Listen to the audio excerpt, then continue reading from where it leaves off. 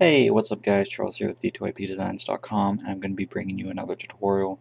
Today's the Cinema 4D tutorial, and I want to just go over MoSplines, which is found under MoGraph. So I'm going to go ahead and jump right in and get started. So here's our MoSpline. Starts out, simple line, and then under simple here, we can increase the length. So I'll just increase it to like 300.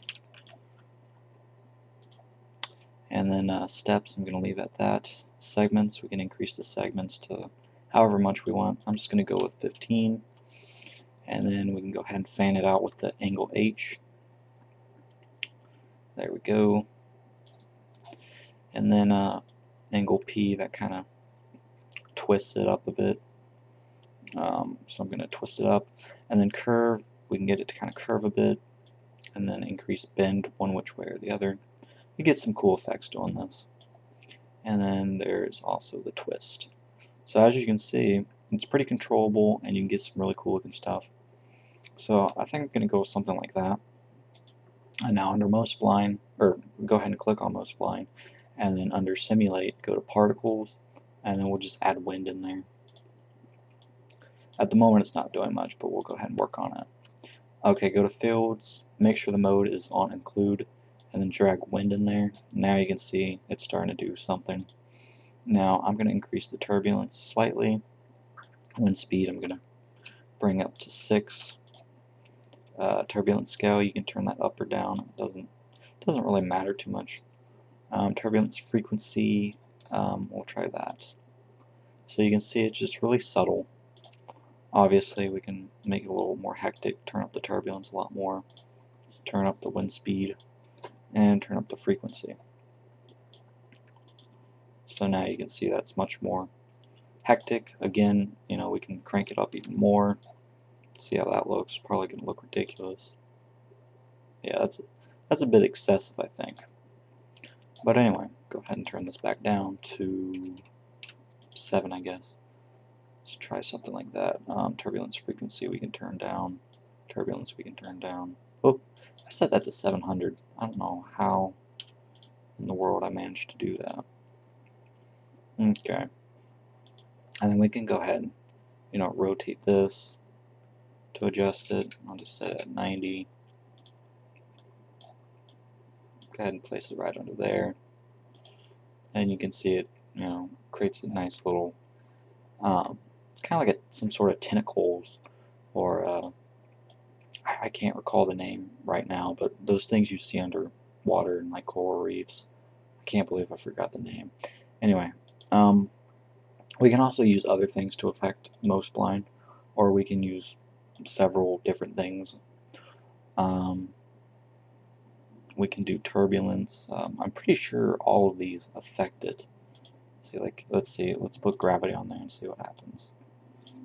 Yeah, see, so gravity affects it as well.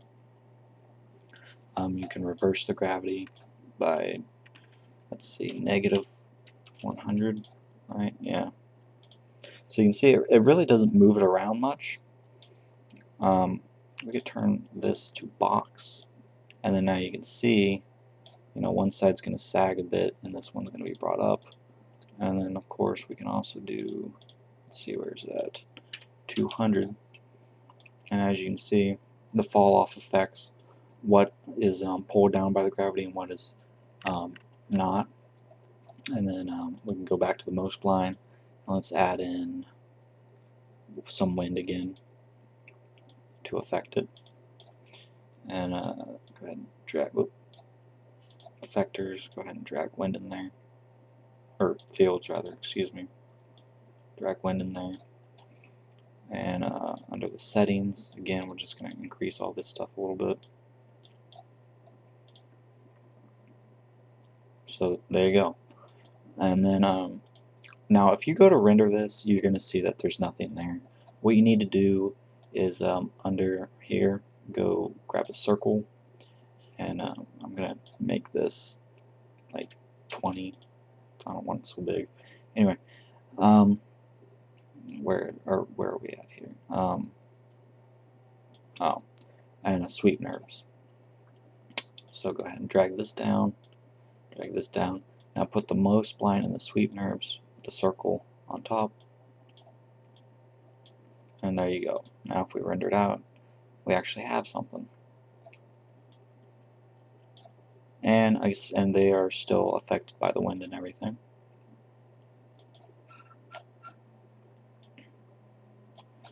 And then let's go to sweeteners, and you know, you can mess with this stuff, you know, the in scale. So if we shrink that down, you can see it starts out kind of fat and then gets really skinny at the tips.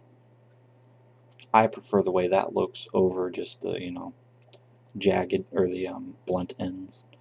So yeah, you guys can play around with this, experiment, and come up with some pretty cool stuff. So that's it, guys. Hope you enjoy. I'm out of here. Peace.